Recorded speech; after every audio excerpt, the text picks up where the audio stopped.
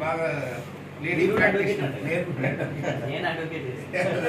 ఎంత బిజీ ఉన్నా సమాజ కార్యక్రమాల్లో ముందు నాది జరగదంటే అన్ని మిక్స్ ఉంటాయి. ఒక్కసారి వచ్చిన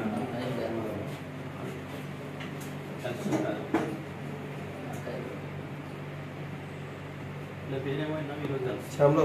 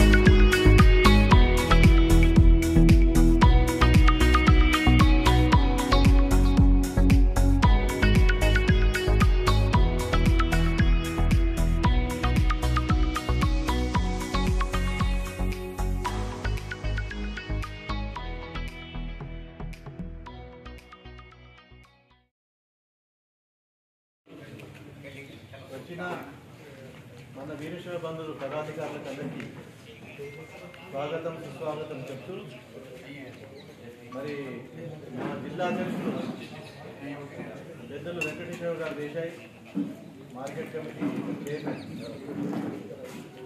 వారి పిలుపు మేరకు ఈ కార్యక్రమానికి వచ్చినందుకు మీకు అందరికీ స్వాగతం చెప్తూ గతంలో బీసీ సాధించిన దాంట్లో నిజామాబాదే దిశానిర్దేశం చేసి కొంతమంది నాయకులను లాబింగ్ చేసి ముఖ్యంగా అప్పుడున్న ముఖ్యమంత్రి రాజశేఖర రెడ్డిని కూడా ప్రభావితం చేసి అది సాధించుకోవడం చాలా గర్వకారణం. అదేవిధంగా ఈ ప్రభుత్వం వచ్చిన తర్వాత బసవ జయంతి సందర్భంగా మన ప్రియత ముఖ్యమంత్రి గారు దళితుల భారతీయులు మనందరి కోరిక మేరకు మన పెద్దల అక్కడున్న కమిటీ వాళ్ళ విన్నపం మేరకు అక్కడ 1 ఎకరం భూమి 5 కోట్ల రూపాయలు ప్రకటించడం జరిగింది. 10 కోట్లు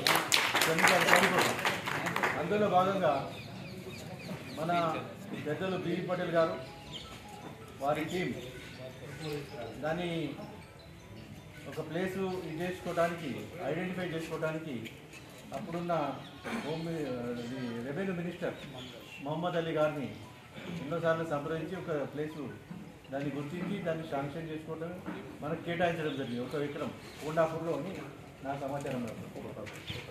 కోకాపేట అయితే ఆ కార్యక్రమం దాని భూమి పూజ చేసి బస్వ భవన్ నిర్మాణం గురించి బివి పటేల్ గారి ఆధ్వర్యంలో మరి అక్కడున్న అన్ని సంఘాల లెక్క కలుపుకొని ఒక కార్యక్రమం తీసుకున్నారు. 2వ తారీఖు అక్టోబర్ 2న. దాంట్లో ముఖ్యమంత్రులు మినిస్టర్లు వాళ్ళంతా రాబోతున్నారని నాకు తెలిసింది. నాకు సూచన మేరకు అందులో మమ్మల్ని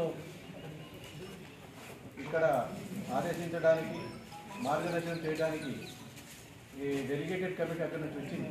దానిలో మాతో పాటు మీరందరూ కూడా భాగస్వామ్యం కావాలని దేశాయ్ గారు ఆలోచన చేసి మీరు కూడా ఉంటే ఈ సమక్షంలో వాళ్ళు ఏదైతే చెప్తారో దాన్ని అనుకరించి మనం కూడా సక్సెస్ చేయడానికి మనమంతా మన పూర్తి సహకారాలు అందించాలని ఏదైతే వచ్చారో వాళ్ళందరికీ స్వాగతం చెప్తూ గతంలో బీసీ సాధించడంలో రాజేశ్వర పటేల్ గారు, భీమరావు పటేల్ గారు, చాలామంది పెద్దలు ఇక్కడ ఉన్న మల్లికార్జున షట్కర్ గారు చాలామంది సహకరించారు.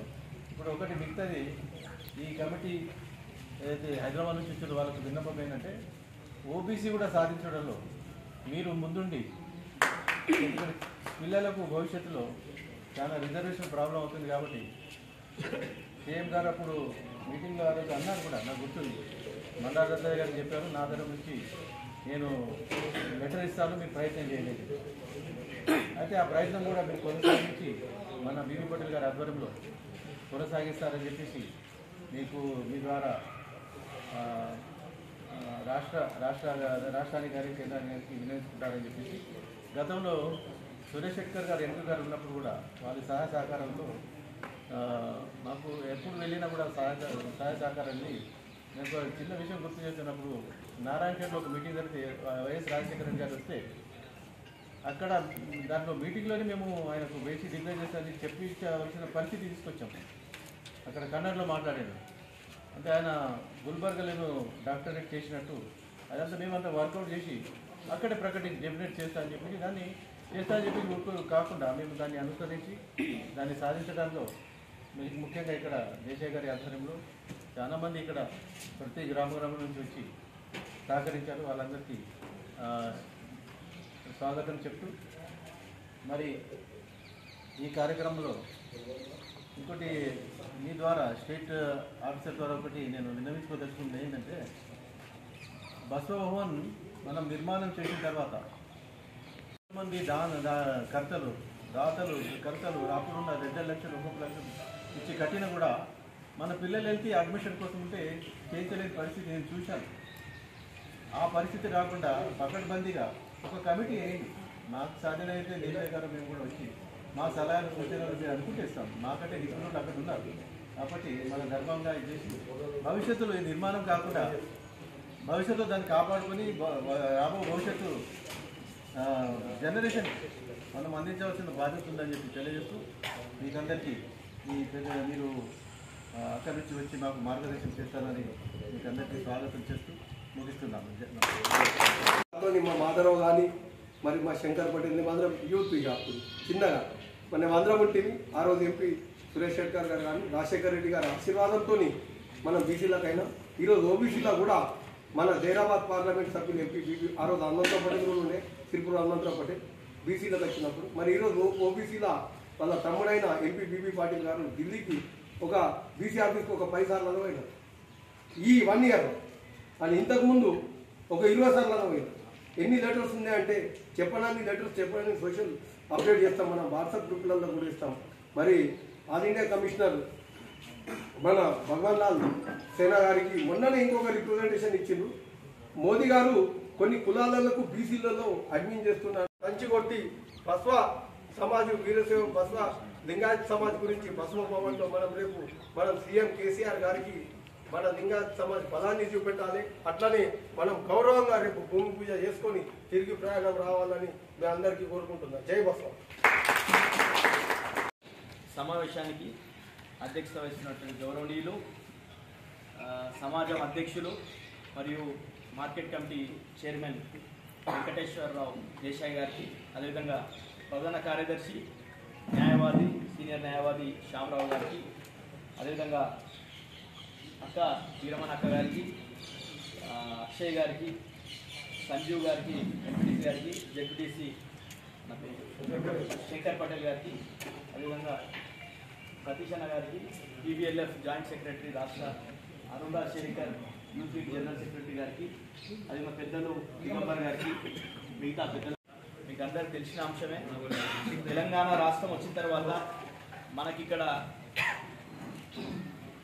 ముఖ్యమంత్రి కేసీఆర్ గారు ఆ రోజు బస్వ జయంతి కార్యక్రమంలో మనం గతంలో ఇప్పుడు ఇక్కడ కర్ణాటక మహారాష్ట్ర బార్డర్లలో వీరశైవ లింగాయత్ అంటే కొంచెం ప్రాబల్యం ఉంటుంది, కానీ రాష్ట్ర సంఖ్యలో రాజధానికి పోతే కర్ణాటక నుంచి వచ్చిరా అని అడుగుతారు.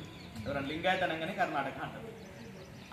అట్లాంటి పరిస్థితిలో 2015లో మన ముఖ్యమంత్రి కేసీఆర్ గారిని అక్కడ బసవేశ్వర జయంతికి ఏదైతే బీబీ పాటిల్ గారు తీసుకొని వస్తే ఆ జయంతి కార్యక్రమం మనం అడిగినటువంటి కోరికలన్నీ కూడా ఆ రోజు ముఖ్యమంత్రి గారు బసవ జయంతిని అధికారికంగా నిర్వహించాలని, అదేవిధంగా బసవేశ్వర స్టాచ్యూని ట్యాంక్ బండ్లో ప్రతిష్ఠించాలని, అదేవిధంగా మనకు 1 ఎకరా స్థలం కావాలని చెప్పేసి దానికి నిధులు కావాలని చెప్పి ఇవన్నీ అడిగినవన్నీ కూడా తీరినాయి.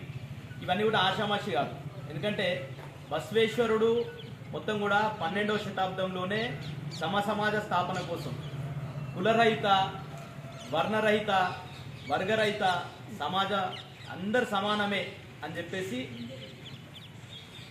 మన దేహమే దేవాలయం అని చెప్పి మొత్తం కూడా ఆ రోజు అప్పుడు జరుగుతున్నటువంటి వివక్షకు వ్యతిరేకంగా పోరాడి సమాజ స్థాపన కోసం ఆయన కృషి చేసింది. అట్లాంటి మహనీయుని జన్మదినాన్ని అందరు కూడా తెలియజేయాలనే ఒక ఉద్దేశంతో ప్రభుత్వం చేపట్టిన దగ్గర నుండి అందరు కూడా తెలుస్తుంది బసవేశ్వరుడు ఏందనేది. ఓన్లీ వీరశైవులకే కాదు, మొత్తం సమాజం కోసం పనిచేసిండు. ఈరోజు పార్లమెంటరీ వ్యవస్థ నడుస్తుందంటే దానికి ఆ రోజే బీజాలు వేసినటువంటి వ్యక్తి బసవేశ్వరుడు. అట్లాంటి గొప్ప వ్యక్తి దాన్ని స్టాచ్యూని కూడా పెట్టుకోగలిగినాం. స్టాచ్యూలు చాలా స్టాచ్యూస్ కూడా ముఖ్యమంత్రి గారు ప్రామిస్ చేయడం జరిగింది. ఇప్పుడు మనం పూలే గారి స్టాచ్యూని కూడా పెట్టాలని ముఖ్యమంత్రి గారు చెప్పడం జరిగింది. అదేవిధంగా కొమరం మీద కావచ్చు మిగతాయి. కానీ అవన్నీ కూడా ఇంకా పూలే గారి కూడా ఇంకా విగ్రహం కాలేదు, ప్రతిష్ఠించలేదు. కానీ మనది అయ్యిందంటే దాని ఎంత కృషి ఉంది బీబీ పాటిల్ గారిది. మేము ఆ రోజు ఆయన ప్రతి అనుక్షణం రెగ్యులర్గా ఫాలోఅప్ చేయడం. ఈరోజు భూమి విషయంలో కూడా ఒక రిటైర్డ్ ఆర్డీఓని ఆఫీస్లో పెట్టి రెవెన్యూ వాళ్ళతో ఎప్పటికప్పుడు ఎక్కడ ఇంకా కాస్ట్లీయెస్ట్ ప్లేస్ బంజారా హిల్స్ సమీపంలో ఎక్కడ ఉంటుంది, ఎక్కువ ల్యాండ్ విలువైన భూమి ఉంటే మనకు అన్ని రకాలుగా తరతరాలుగా మనకు మంచిగా ఉంటుంది అని చెప్పేసి దాని గురించి తీవ్రమైనటువంటి ప్రయత్నం చేసింది. అయితే మనకు భూమి కూడా అందరికన్నా ముందే ఇవ్వడం జరిగింది. వేరే కుల సమాజాల కన్నా ముందే మనకు ముఖ్యమంత్రి కేసీఆర్ గారు ప్రామిస్ చేసి ఇవ్వడం జరిగింది. కానీ ఈ కరోనా నేపథ్యంలో పెద్ద ఎత్తున చేసుకోవాలని, ఎందుకంటే మనము శంకారావం ఒక 2003లో బీసీల కోసం బీసీల చేర్చాలని చెప్పేసి శంకారావం పెట్టినప్పుడు వేలాదిగా ప్రతి ఊరు నుండి ప్రతి ఇంటి నుండి ఒకరు విచ్చేసి పెద్ద ఎత్తున ఆ రోజు మన సంఖ్యాబలం చూపించడం జరిగింది. దాని ద్వారానే ఇట్లా పెద్దలందరూ కూడా దేశాయ్ లాంటి వాళ్ళు, శ్యామరావు లాంటి వాళ్ళు, పెద్దలందరూ ఉన్నటువంటి వాళ్ళు వీళ్ళు నష్టపోయారు కాబట్టి బీసీ లేక మా భవిష్యత్ తరం అంతా కూడా న్యాయం జరగాలంటే బీసీలో చేర్చాలని చెప్పేసి మీ అందరి కృషి వల్ల బీసీలో చేరడం జరిగింది. చేరిన తర్వాత మళ్ళీ పెద్దగా అంత పెద్ద ఎత్తున సమావేశం చేసుకోలేదు. ఇప్పుడు ఉన్నటువంటి పరిస్థితుల్లో మన ఐక్యతను చాటాల్సిన అవసరం ఉంది. మనము అందరం కలిసిగా ఒక శక్తి ప్రదర్శన చేయాల్సిన అవసరం ఉందనే ఉద్దేశంతో హైదరాబాద్కి వస్తే తక్కువ మంది వస్తారు, 5-6 మంది, మేము పిలిస్తే 5-6 మంది వస్తారు, సమావేశం చేసుకుంటాం. కానీ ఇక్కడ వచ్చి అందరిని ఇన్వైట్ చేయాలి, ప్రతి ఒక్కరు ఒక్కొక్క ఇంటి నుండి ఒక్కొక్కరు బయలుదేరి రావాలని చెప్పి పిలవడానికి ఈ కార్యక్రమానికి రావడం జరిగింది. అయితే ఓబీసీ ఇష్యూ ఏదైతే ఉందో దాని గురించి ఇప్పుడు నేను బీసీ కమిషన్ మెంబర్గా ఉన్నా కాబట్టి రాష్ట్రంలో బీసీలో చేర్చడం కానీ, తొలగించడం కానీ, గ్రూపులు మార్చడం కానీ ఇవన్నీ కూడా మా పరిధిలోకి వస్తాయి. కానీ కేంద్ర ప్రభుత్వానికి ఏదైతే ఓబీసీ లిస్ట్ ఉందో అది ఎన్సీబీసీ కమిషన్ చేసుకుంటుంది.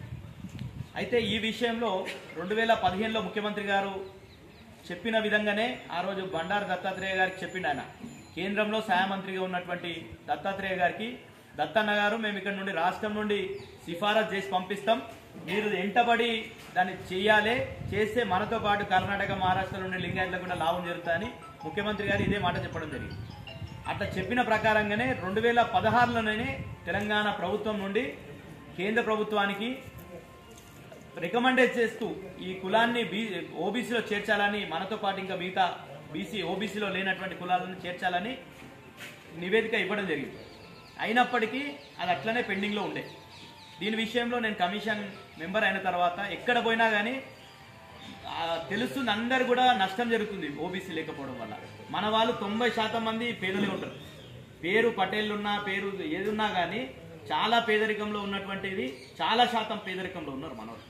కాబట్టి ఓబీసీ చేర్చాలని నేను మా ప్రిన్సిపల్ సెక్రటరీ ఉంటారు బూరా వెంకటేశం గారు, ఆయన బీసీ వెల్ఫేర్ ప్రిన్సిపల్ సెక్రటరీ, ఆయన దగ్గర పోయి ఏం సార్ అసలు మనకేమైనా వచ్చిందా, మనం లెటర్ వాసినాం కానీ మళ్ళీ మనకు రిటర్న్ ఏం రాలేదు, అసలు ఏం యాక్షన్ తీసుకోలేరంటే మళ్ళీ ఒకసారి చేద్దాం రాద్దాం అన్నాడు. అంటే మా ఎంపీ గారిని, బీవీ పాటిల్ గారిని మా ఆఫీస్కి పిలిచి ఒకసారి ప్రిన్సిపల్ సెక్రటరీ గారితో మాట్లాడి దీన్ని మళ్ళొకసారి రిమైండర్ లెటరు నవంబర్ 6 తారీఖు రోజు రిమైండర్ లెటర్ పెట్టాం కేంద్ర ప్రభుత్వానికి, ఎన్సీబీసీ కమిషన్ పెడితేనే డిసెంబర్ 22వ తారీఖు రోజు విచారణ జరిగింది. మీ అందరూ కూడా చూసి సోషల్ మీడియాలో కావచ్చు, అంత తెలుసు, విచారణ జరిగింది. ఆ విచారణలో కూడా పూర్తి స్థాయిలో నేను కమిషన్ సభ్యునిగా ఉన్నా కాబట్టి గతంలో ఆ రోజు చేసినటువంటి సర్వే, ఆ రోజు మన ఆర్థిక పరిస్థితి, మన రాజకీయ పరిస్థితి, మన సామాజిక పరిస్థితి మీద అప్పటి బీసీ కమిషన్ చేసినటువంటి అధ్యయన రిపోర్ట్ని పూర్తిగా ఇప్పటికీ సరిపోయే విధంగా దాన్ని అంతా కూడా మార్చి ఇప్పుడుండే పరిస్థితి ఏంది, ఆ రోజు ఉండే పరిస్థితి మొత్తం కూడా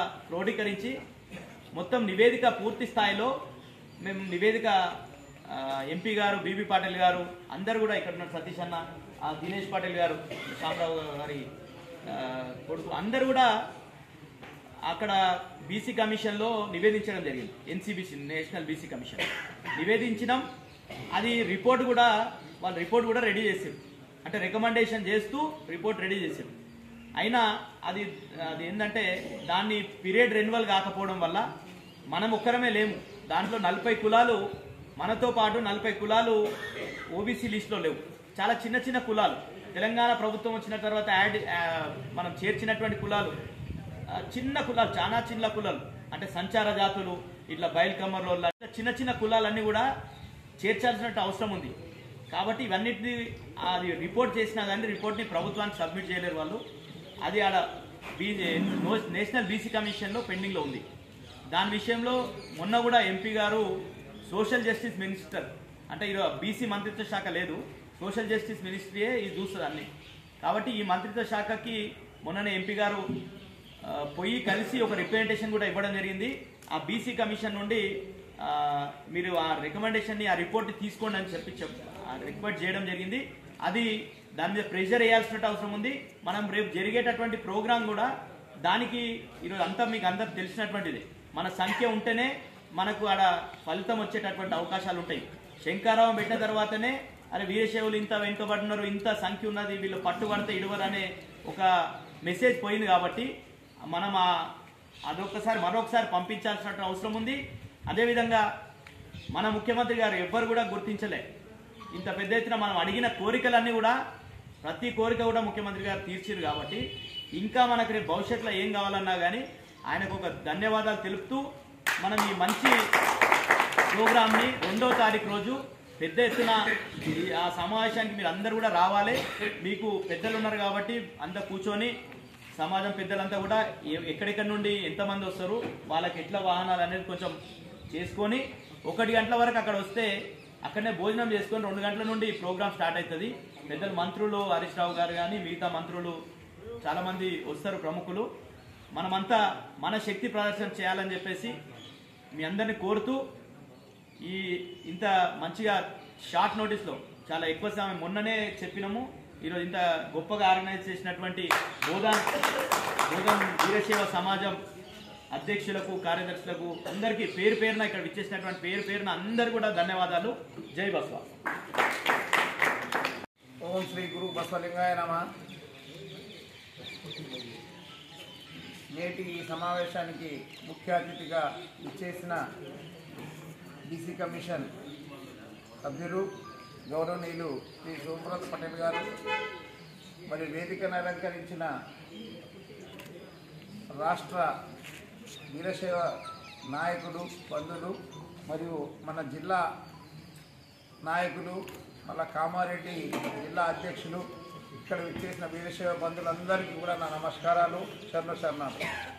మరి ఈ రోజున ఏదైతే వారు కేవలం మనందరినీ పిలవడానికి, మీకు తెలుసు మన ఇంట్లో ఏదైనా కార్యము వేరే ఇంట్లో ఉన్న కార్యం ఉంటే వాళ్ళు వచ్చి మనకు బొట్టు పెట్టి మీరు పెళ్ళికి రావాలంటే అదే వాళ్ళు వచ్చి బొట్టు పెట్టిన రాబోయే మనం కంపల్సరీ పోవాలా అనే బాధ్యత మన మీద ఎలా ఉంటుందో ఈ రోజున వారు వచ్చి మనల్ని ఒక బీసీ కమిషన్, రాష్ట్ర బీసీ కమిషన్ హోదాలో ఉండి కూడా